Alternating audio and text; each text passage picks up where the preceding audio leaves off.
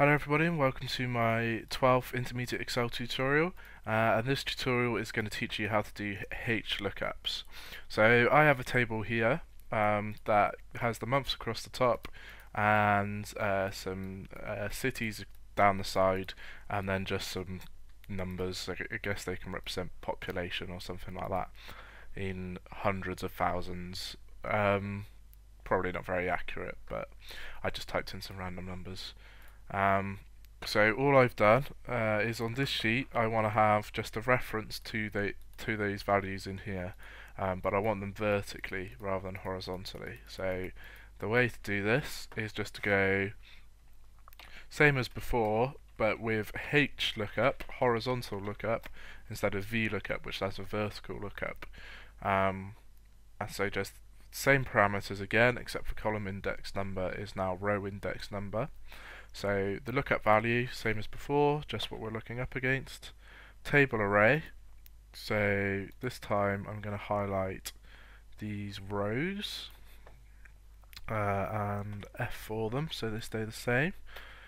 And then row index number, I'm going to look for the grand total, so that's 1, 2, 3, 4, 5. So fifth, and then false. And then fill that down, and you'll see what's happened there is it's taken the grand totals and it's transposed them to go down here.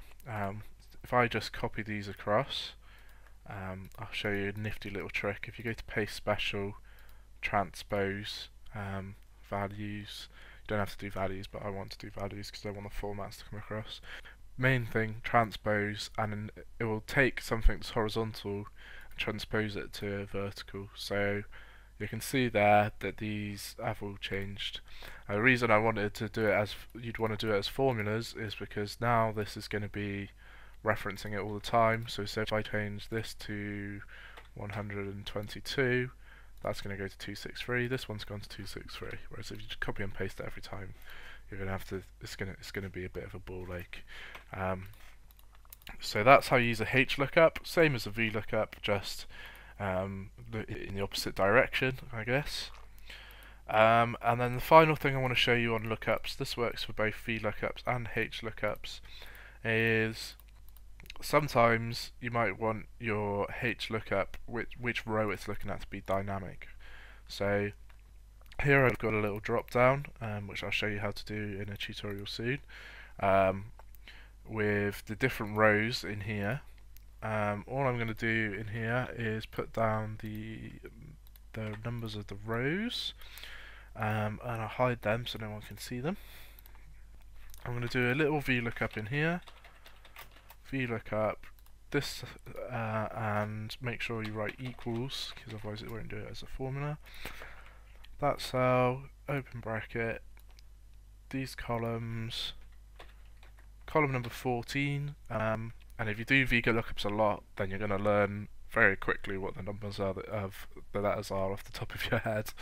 And false.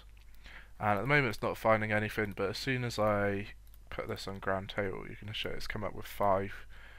So instead of having 5 in here, I'm going to delete that, and I'm actually going to reference that cell, and I'm going to drop that down, and I need to put the F4s or the dollar signs around that, because otherwise as I drop it down it's not going to look up against the right cell.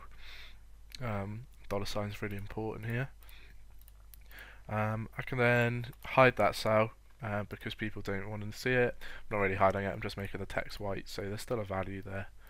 But then as I change these, then the value of this, if I bring it back up again, you can see it's changed to 4, so now it's looking up against the 4th row, 2nd row, 1st row. So that's really useful to have, because it means now, oh, I want to look at London, da da da da, I want to look at New York, da da da da da, I want to look at the total, da da da da da. So that's the end of lookups now. In the next tutorial I'm going to go through conditional formatting, so I hope to catch you then. Thanks for listening.